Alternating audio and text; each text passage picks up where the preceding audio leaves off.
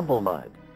When I posted my Eve of Calamity video and asked you guys about your favorite RPG moments, I got a ton of responses. And I promise that's not all for nothing. Here soon, I plan to go back through every comment, pick a handful of the games I've not tried yet, and ask you guys which RPG you think I should jump into next. So stay tuned and make sure you're subscribed so that you can be there when that poll comes out. But back in June, before many of you joined my channel, I released a video talking about the games I was most excited about that had been announced for later in 2024 and in 2025. I tried to cover everything that stood out to me between Nintendo, PlayStation, and Xbox, so if you're behind the loop on what's coming out next, I think it's a great video to go to if you want something that's fairly comprehensive about the most exciting stuff coming out across all platforms. In that video, I expressed how appealing Romancing SaGa 2 Revenge of the Seven, a from-the-ground-up remake of the original Romancing SaGa 2 looked. Romancing SaGa was later talked about in the comments on my Eve of Calamity video, and I've even seen people making comparisons of that game to the Romancing SaGa series in some of the recent Eve reviews that I've seen on Steam.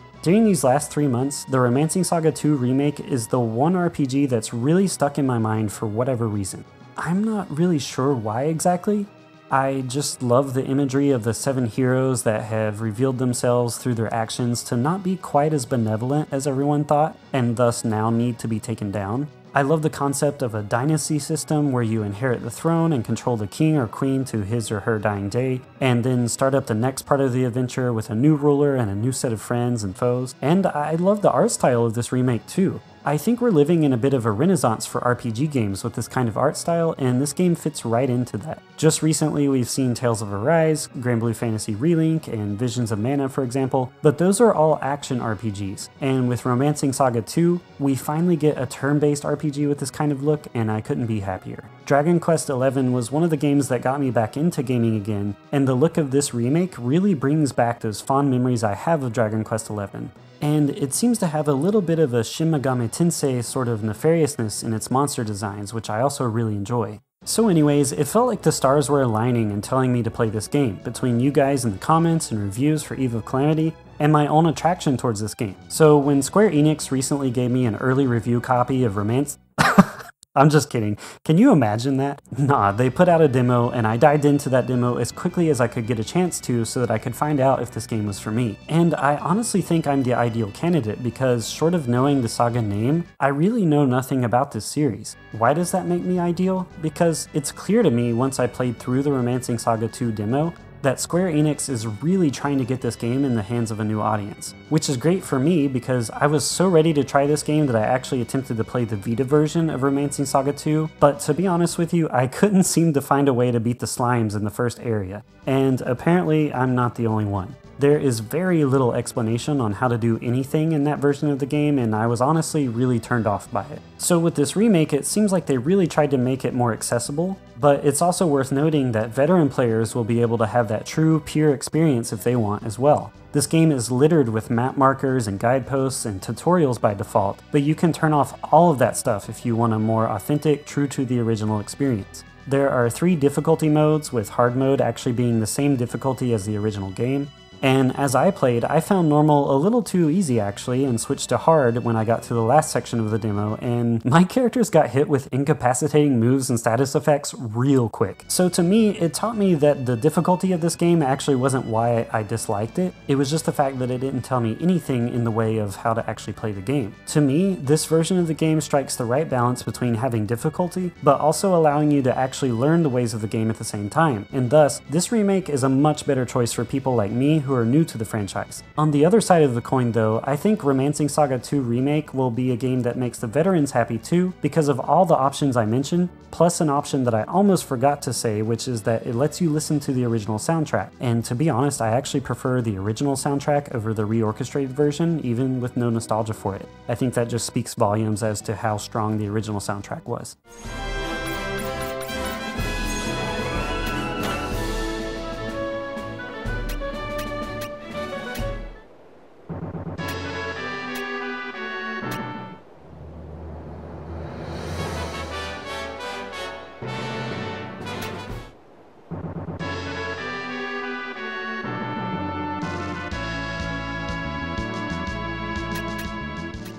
So what platform did I pick up the demo for? Well, I actually decided to play this game on the Switch, because even though I know it'll probably be prettier on the PC or PS5, I decided to get it on the Switch because, like Eve of Calamity, Romancing SaGa 2 is a game I could see myself playing and grinding away at on the go, and I don't have a PS Portal or Steam Deck unless someone decides to be very generous to me sometime here soon, like November 3rd, but I'm happy to say that Revenge of the Seven runs quite well for the most part on the Switch. There is slowdown and occasional hitches here and there, especially in the main kingdom where there's a lot more polygons and things to load. And there are some times in the game where it shows a lack of polish, like when my companion character just kind of falls off the cliff face that I'm slowly climbing down and then stands in my way the whole time. But 95% of the time, it's clear that this game was crafted with a lot of detail and love. Square Enix has been firing on all cylinders lately when it comes to releasing so many games in such a short period of time, and so you never know exactly where the quality control is going to be from game to game. Considering that certain Square games just dropped on the Switch with a noticeable, disappointing lack of polish in my opinion, like Dragon Quest Monsters 3, I was pleasantly surprised to see how well this game runs and flows on rather outdated hardware.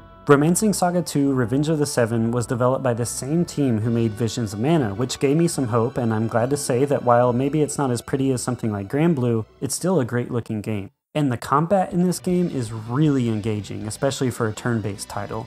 Again, like Eve of Calamity, you have an activity bar at the top, so you can plan out your attacks and choose to do things like trying to stun the enemy who is about to attack you next, so that you can rid them of their turn. You can also build a burst meter where your characters do boosted combo attacks on enemies, and as you play an experiment, you'll learn what the enemy's weaknesses are and how to exploit them. One enemy may take a lot of damage from a spear, while another one is strong to a spear but weaker to a sword, for example. Additionally, a really cool feature I like is the fact that your characters can get glimmers of inspiration in battle, which unlocks new abilities for them. You never know exactly when your character will catch this glimpse of inspiration, but that unknown element is part of the appeal and the excitement. By default, you do get these little light bulb icons telling you which moves are inspiring your character the most in the present moment, but again, you never know when that aha moment will strike for them. Again, like many of the other features in this game, you can turn off the light bulb icon and go in completely blind like the original. I also really like how when the characters level up, it's not just a static level increase necessarily, they also have bars for their health and other attributes, which gives it a really cool level up feature that I don't think you see a lot in other games. There are also these formations that you can take advantage of in battle, but being this early in the game for the demo, you don't really have a need to be in any in particular except for the first one that you learn.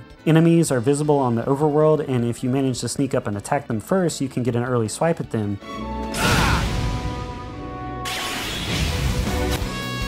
We have the advantage here! But if they attack you first from behind, your formation is broken, and you leave your more delicate characters vulnerable to attack. That's really the most important thing you learn about formations in this demo. And I had heard before playing the demo that this game adds a lot of expression to its characters in both the overworld and in battle, and I agree. I think that the voice acting for the most part is quite solid, and I love that the king here basically says Terry Bogard's "okay" every time he attacks. Okay! Okay!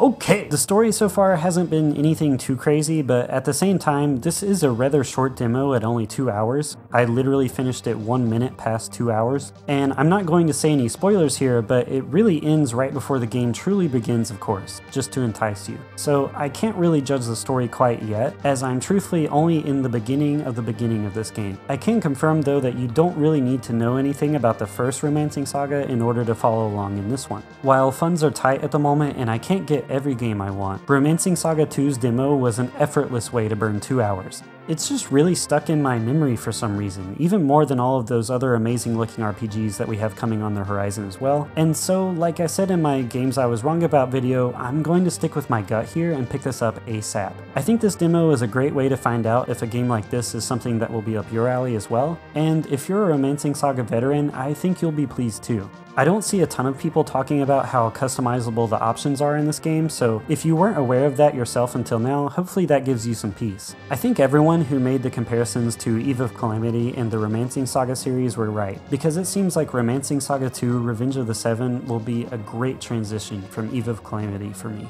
That's all I've got for now, but if you're still here, thanks so much for watching, and as always, stay humble.